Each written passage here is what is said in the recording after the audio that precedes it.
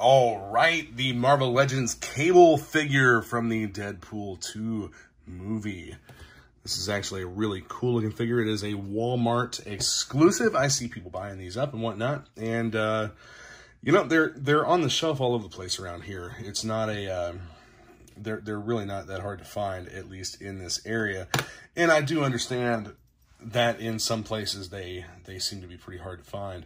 But I was fortunate enough to be able to pick one of these guys up at the at my local Walmart. This is a few minutes from my house. So let's open him up, check him out, and it looks like he has some pretty interesting accessories here. I want to see what this is all about. Of course, he comes with the extra hands, the interchangeable hands and whatnot. He's got the little teddy bear over here on his side. And yeah, we'll look at all the articulation and everything. And this looks like it's going to be a pretty cool figure. I'm going to move this off camera and hope not to damage anything. Open the box up here. Awesome. And just ended up with a slight crease on the tab. Nothing showing.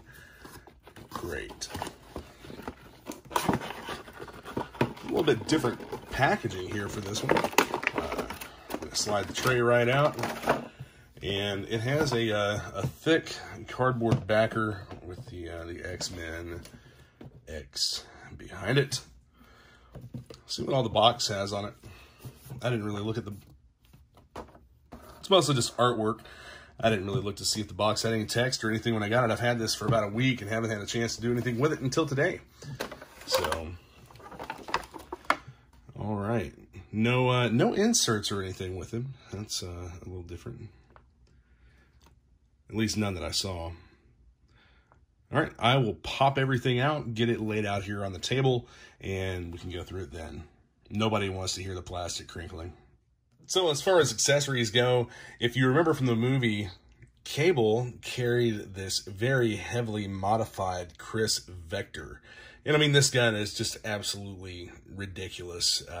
You know, typically this would just be a 45 caliber submachine gun, which it has a Glock magazine in it.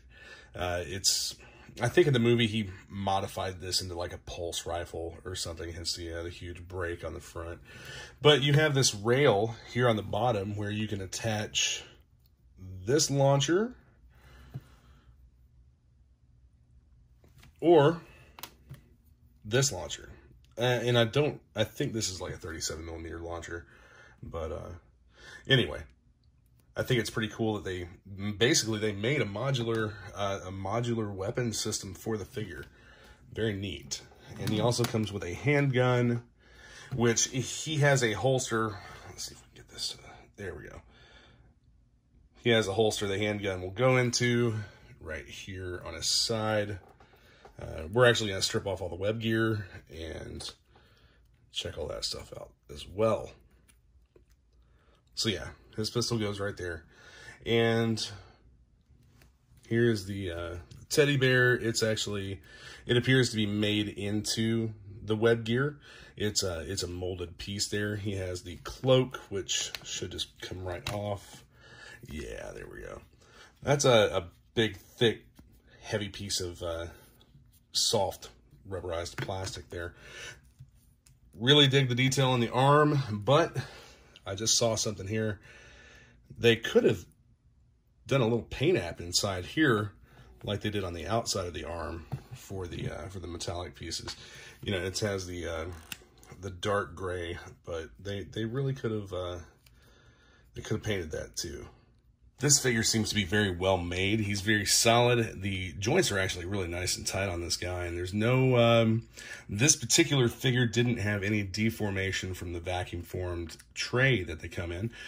Looking over the web gear here, the vest does not appear to have any kind of a buttoning system or anything, so that's not just going to come right off. This would actually, you would have to pop the arms out. I believe, I was not able to find anything where it unfastens, but I believe that you would have to pop the arms off and then pull it straight up over the torso. The arms are very tight. There's not a lot of movement here in these joints. It appears to be obstructed by the shoulder cap. That's definitely a drawback to this particular figure. You have the bicep rotator, and you also have the articulation in the wrist, which I do like. And you have the, you know, of course, the double jointed elbow there. These hands also come with articulation in the wrist, the closed fists, and you have the metallic, let's see if we can get that there. You have the metallic paint on the fingers. Just being the right hand, you have the flesh tone paint on the closed fist fingers there. So, and as far as the legs go, you have the hip rotator, plenty of movement in the hip joint, and you also have the calf rotator with the double jointed knee, and you have the typical articulation in the ankle and foot. And everything seems to work really well. It's nice and tight. Good positive lockup on the ratcheting system there. I do like that quite a bit. The limited articulation in the shoulders, that's somewhat bothersome. This guy is going to be displayed in the package anyway, so it's not like it really matters that much to me. But to a lot of people, that could be a drawback to this figure. All around, this is a really nice figure.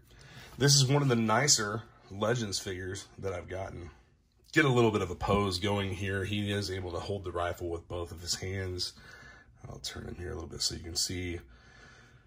That's pretty much about as far as it goes. The wrist articulation actually helps out a whole lot with that. You can see how the hand here is canted upward. One thing that I would like to point out is that this figure has some slightly, let's go ahead and get that out of his hand. And he does hold the rifle well, by the way. A couple of things. I think that one thing that would have helped out with this figure's shoulder articulation would have been a butterfly joint in the torso. The head articulation is a little bit different than what I have seen is typical with most Legends figures.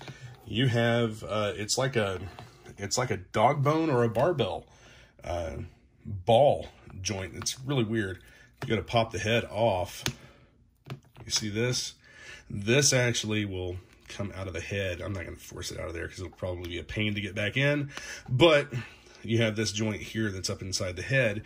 And then you have this ball joint, which is down inside the neck. And this is actually, this end of it's not smooth. Let's see if we can show that. That end of it's not smooth, which allows for a little bit of, probably a little bit of ratcheting action. Not really ratcheting, but just helps it to stay in place.